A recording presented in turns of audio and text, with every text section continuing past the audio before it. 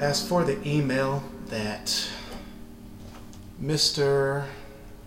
Breedlove sent, I guess I can go ahead and read that now. Anyway, moving on.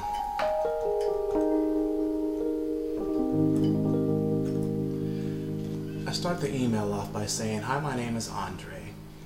I said, "I have a question regarding brain plasticity." And so it says, "If your statement is true that sexuality causes changes in the brain rather than the brain causing changes in sexuality, can it be true that since animals tend to mount anything when they smell a female in heat, such as dogs and cats, is it possible that a ram could smell a female a sheep in heat, mount another ram out of confusion of instinct and no access to a female, and have the INAH in the ram's brain?" We now know that to be POA, not INAH.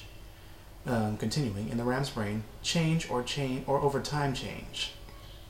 Likewise, the same for a human who is practicing homosexuality and begin to get addicted to it, have the INAH, we now know that to be INAH3, change over time." I ask this because it seems there are those that thought they were homosexual but change out of it, and those that thought they were heterosexual and change out of it. If it is such a hardwired genetic experience, which is claimed by many, without hard evidence thereof, why then do we have these changes which seem to correlate to your quote? I say, "Thanks for taking the time to read this, Andre Berry." Then very arrogantly, he says, "I'm not interested in discussing science with anyone holding religious views that homosexuality is wrong. My experience is that people trying to hold on to religious views can twist any scientific finding to support them. My favorites are the anti-evolutionists who think God planted phony fossils around the world to test our faith.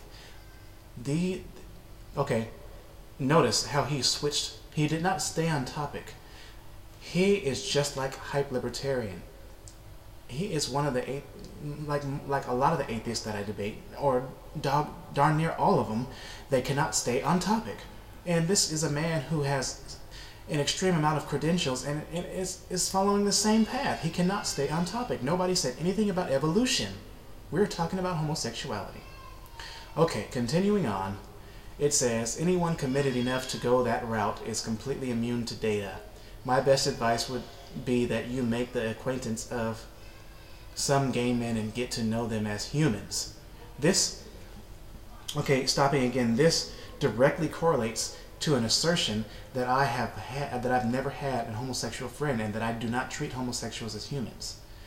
So this guy has already changed the subject and has made assertions that on certain things. So somebody at this level is doing the same exact crap that all the other atheists that I'm debating.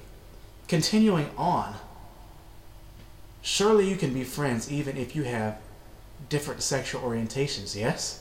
After you've known them a while, you may then ask them if they feel they choose to be attracted to other men.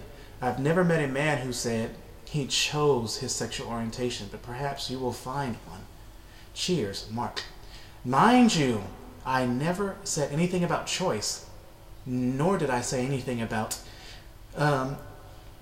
environmental or social influence.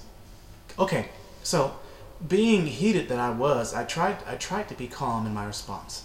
I said, I'm simply trying to find out whether or not the possibility of INAH in sheep and ram, I said rap, but I meant ram, changes after said events as explained. I was not interested in twisting any facts whatsoever, just getting facts from a trusted, credible scientist. But it's nice to know as a Christian we are not deserving information or conversation because our personal views, albeit the scientist who led the Human Genome Project is just that, a Christian. You lean to the left heavy and believe there's evidence for genetic cause. I lean to the right and believe there's no genetic cause, via your quote and the actual study of the rams and sheep.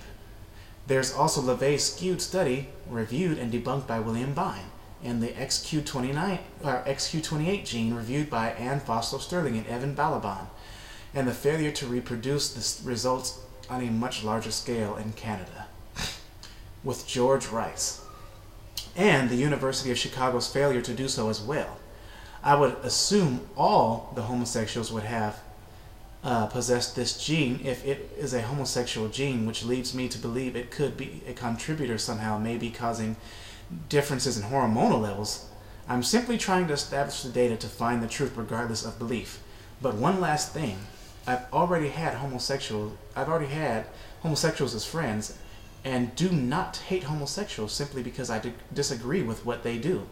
It's a terrible thing to jump to the conclusion we don't treat them as humans. We don't treat them as humans. Also a terrible thing to say funerals fix bigotry, when within itself that's bigotry because it involves intolerance.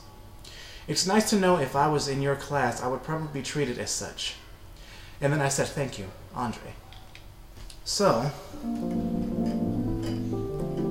he then responds, your intemperate reply illustrates why I'm not interested in discussing science with people justifying their religion. Okay, in no way in my response did I justify my religion. I was trying to explain something about homosexuality. So continuing.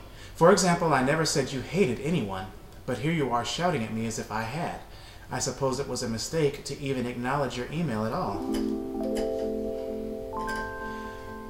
And then he says, best of luck in your endeavors, Mark. Now, nowhere in my email did I shout, but I did write hate in caps. So, I responded one last response. I said I did not use caps for that word to shout. I was just trying to make that word stand out. I apologize if you took it that way. And then I said, but you saying for me to become friends with a homosexual assumes I've never had one as a friend. It's still nice to know I can't get the same respect as an atheist simply for my beliefs. Thanks again, Andre. So, that was the end of his responses. You see how arrogant and evil and very rude this man was. This leads me to believe that he's an atheist. And it's a shame that I have to assume that because most atheists are this way. Not all of them are. I clarify that in all my videos, or most of my videos, all of the newer ones, that all atheists are not like this. I have some pretty cool atheists, especially a couple on my friends list even. So they may comment whenever they want because I know they're not going to leave a bunch of filth all over my page. So anyway, that's it for the email that Mr. Breedlove sent.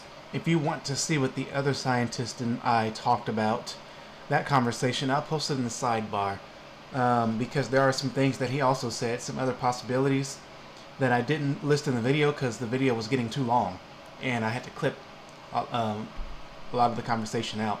So you'll be able to see that in full too in the sidebar. You just have to read it. That's pretty much it. So that will conclude this video.